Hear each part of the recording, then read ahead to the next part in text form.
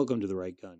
Welcome back, everyone. Today we are going to take a look at Raymond Reddington's favorite sidearm, the Browning High Power. But first, if you're new to my channel, please like, subscribe, and share. Help me grow this channel.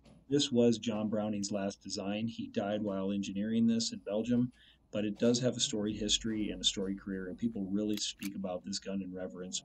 This high power is a bit newer model. It was made in Belgium, but assembled in Portugal.